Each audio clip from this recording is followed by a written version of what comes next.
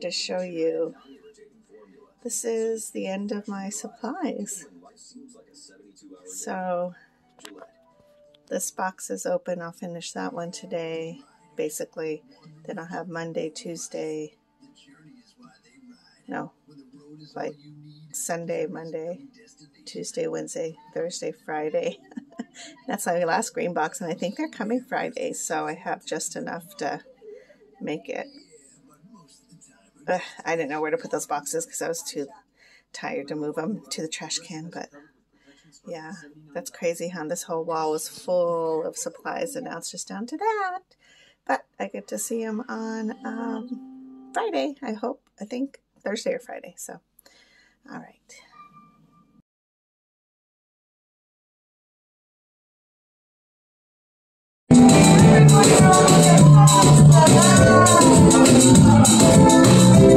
Alright, Tucson, time for round two. Me on rockin', laughing direct. Yeah. Well, bubbling, baby.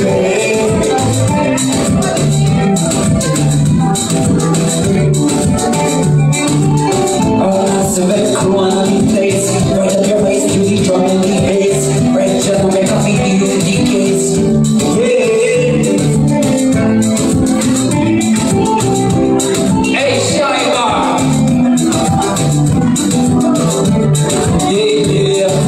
Bubbling, baby.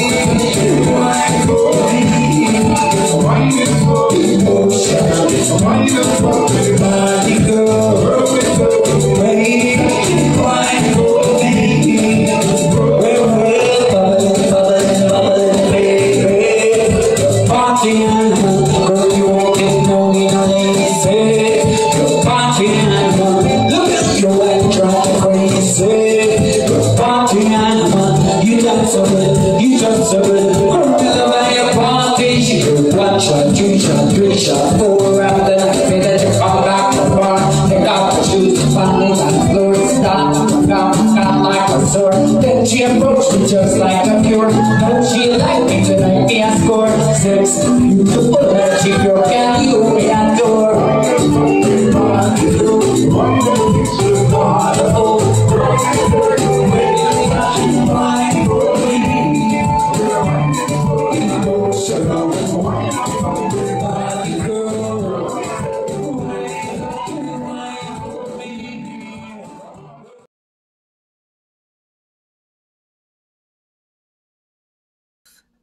I did come home, and guess what happened?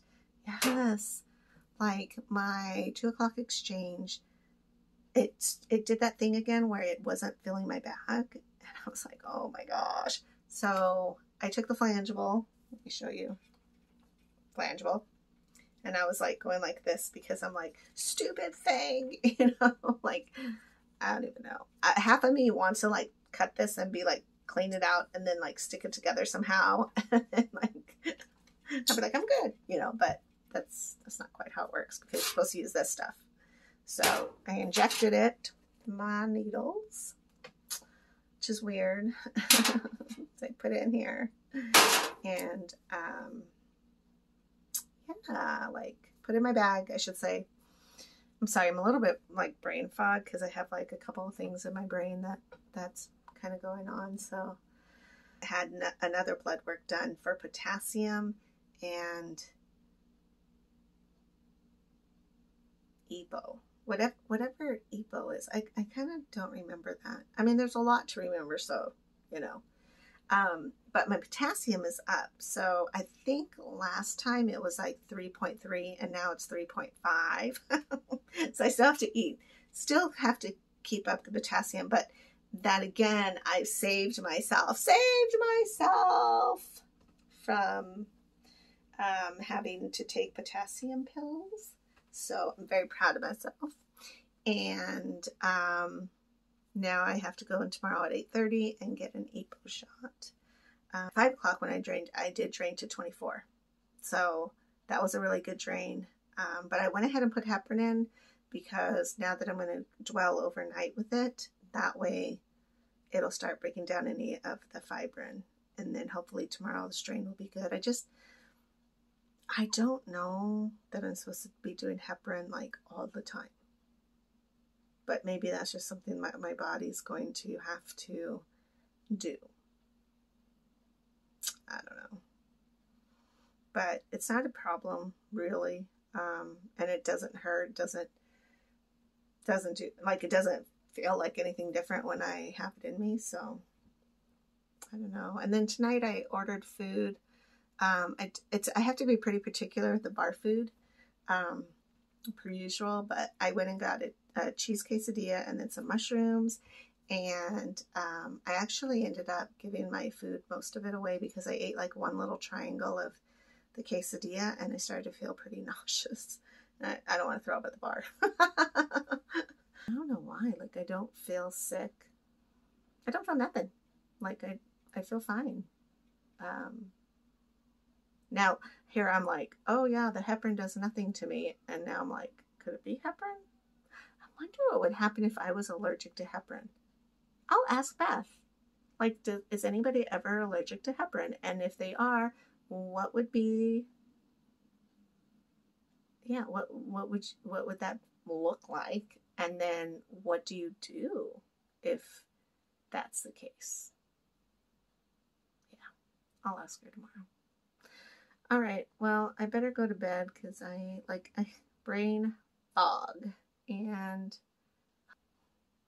I really appreciate you guys watching me and accepting my craziness and my spontaneity and the unique journey that I'm on, and for just continually being there. Because even though I want to kind of pretend like this is educational for those, it's really a lot of self-healing and acceptance and realistic things, because I could live in my own little bubble, but just, it's my new life. So if I can share that with somebody and encourage them, then my life will be for something. That people will remember that I tried my best to love everybody and to be accepting. And I haven't always done it perfectly. I have so much that I have learned through my own fault and through other people and abuse and neglect and abandonment. But I have to say that even through all of that, which I haven't shared very much of, maybe one day, I just want to be an example of overcoming and growing and getting through those times, because we choose our lives. And I had lots of lessons learned, and I'm happy now. There was a point in time where I was very sad, but I've turned that corner. I've pulled myself out of that darkness, and I'm happy. It's not always easy, but I truly am happy, and I feel at peace inside. So it's a good life. Just have to roll with it.